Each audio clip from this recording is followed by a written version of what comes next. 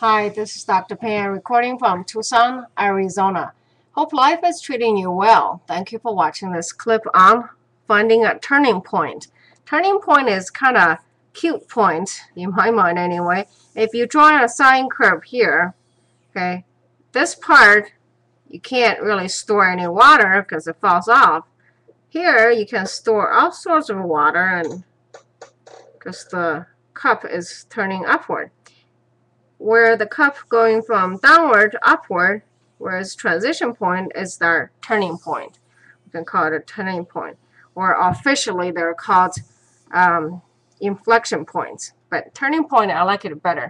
All right, the way to find turning point is we have to take derivative. It's actually the second derivative when we set to 0. Let's proceed doing that. So first derivative is 2x minus 1 squared times 2. Now this 2 is important because this 2x part, you have to use chain rule to take derivative of 2x. So we end up with 6 times 2x minus 1 squared.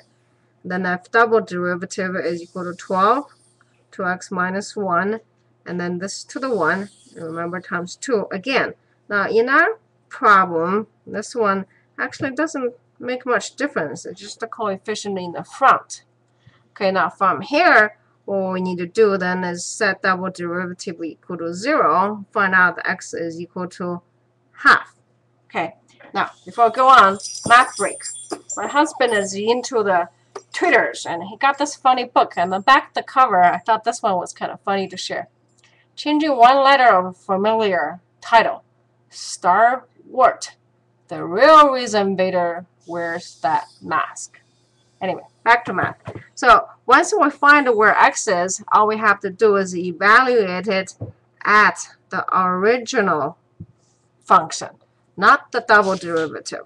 Okay, this one, setting it equal to 0, just gives us the x coordinate. Now in order to find the inflection point or the turning point, the point itself is actually on the function, right? So incidentally, this is a sine curve.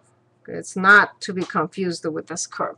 All right, back over here, x evaluated at half, then we have 2 times half minus 1, the whole thing, cubed plus 1. And guess what? F of a half is equal to 1. So, turning point is at x equal to half, y equal to 1. Okay, that's our final answer. Well, that's how we handle this problem. Once again, from Tucson, Arizona, this is Dr. Pan, making learning math fun, at least trying to. If the video has been helpful, I would appreciate a comment or a thumb up. Until next time, have a confident day.